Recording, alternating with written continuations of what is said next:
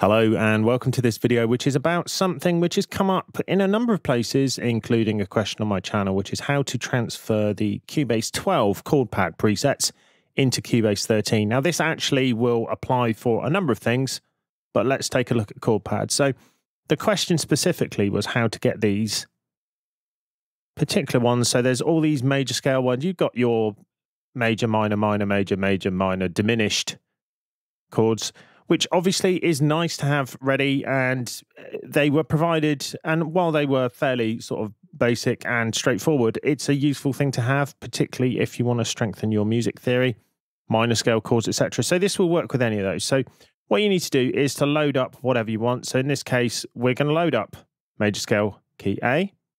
So you can see those there.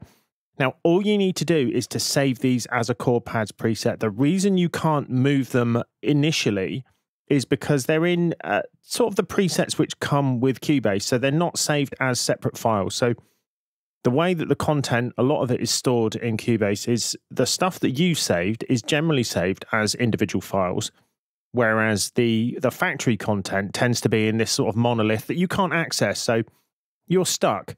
But this allows you to transfer them. So all you need to do, once you've got it loaded up, is do Save Chord Pads Preset, and then save it, in this case, a major chords. We'll just call it the same thing. And then you should be good to go. So let's go and take a look in Cubase 13 and see how we get to that, because this is another area which a couple of people have had problems with. So here we are in Cubase 13, and now we're going to load that preset that we've seen and also see the problem that a few people I've seen have encountered. So if you click here, we can see that that A major preset is not present at the moment. So the one we just saved in Cubase 12 isn't visible. At this point, plenty of people would give up and say, well, you just can't do it. You can't access them. But that's not actually the case. If you click the up arrow here, we go into the factory presets effectively. And if we go up another level, we can see we've got factory content and user content. And that, if we go in there, we'll see in Chord Pads, that's where your A major chords is. Now, you don't want to just see that probably. So if you go up a couple of levels, so here you can see we're all the way up. So basically just click, absolutely span that until you get to the top. Click this button, and then you see the contents of all the subfolders. So this is something that's easy to miss. So this allows you to see everything in the folders below. It sorts through. It finds the factory presets you see here, but also finds the presets that you've saved. If we'd put a content summary, that would have all been in there, etc. So now we can load this up. Just double click that. Now, if you want to recreate those in other keys, you are free to do so. It's pretty easy to do because you can just select all and then just transpose them up. So there we could have A sharp, and then we could resave that by clicking here, and let's call it A sharp, major chords, etc. So obviously I won't take you through the whole process. That would be rather tedious, but you get the idea. So you can recreate these in any way you want. I probably would just save it as one major chords and then just transpose it to suit, because it's so easy to do now. So, but if you want to recreate all of those, obviously you can save it as A sharp, major chords, and then particularly if you can type, and then you're done. Then you can have all of those recreated. That's pretty much it. Now, the last thing is if you want to transfer them from one computer to another, you need to know where those files are.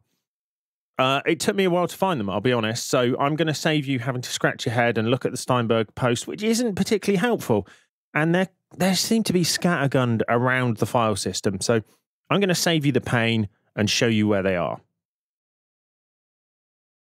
So this is the location on macOS. So if you're on macOS, it will be in your library folder. So there are two library folders on macOS. There's one that's on your hard drive, in the root of your hard drive. So it'll be typically Macintosh HD and then library.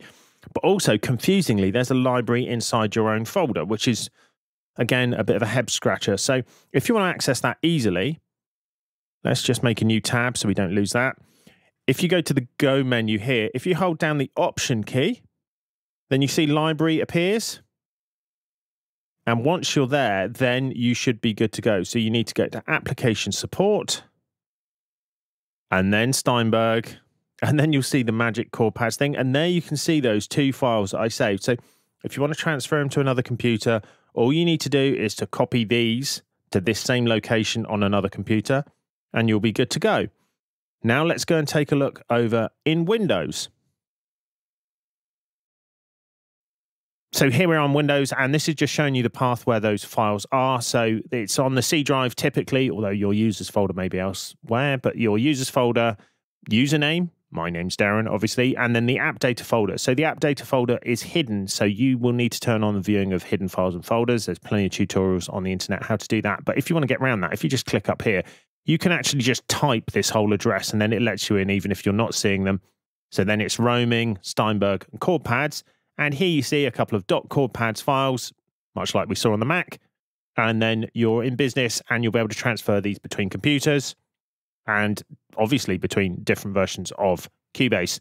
There are other things in here, so particularly track presets. So if you want to copy track presets to other computers, providing you've got the same plugins, this, that, and the other, the track presets are under Steinberg track presets, and then you can see you've got audio, instrument, MIDI, etc., those kind of things. So if you want to transfer those, that can make life nice and easy, particularly if you're working in 2 studios, which was how I originally found this at the time. So hopefully you found that useful and have found out how you can get Chord Pad presets from previous versions into newer versions of Cubase, and possibly a few other track types and presets as well. Maybe you've learned a bit about where Steinberg stores all their stuff, and hopefully you found that useful. In any case, hopefully we'll see you again soon for more Music Tech Tuition.